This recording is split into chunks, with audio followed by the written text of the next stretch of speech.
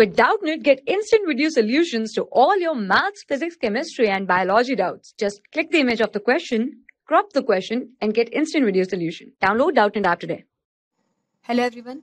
So our given question is to rationalize the denominator, that is 14 by 5 root 3 minus root 5.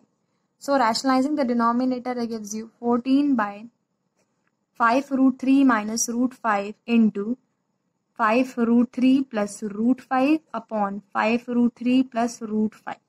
It will give you 14 5 root 3 plus root 5 divided by the square 5 root 3 the whole square minus root 5 the whole square. So it gives you 5 root 3 plus root 5 into 14 divided by 5 5 is 25 and root 3 square is 3 minus root 5 square is nothing but 5. This is 75 minus 5, that is something 14 5 root 3 plus root 5 divided by 70. So it gives you nothing but 5 root 3 plus root 5 divided by 5. And this is your correct answer. Thank you. For class 6 to 12, IIT JEE and NEET level. Trusted by more than 5 crore students. Download Doubtnut app today.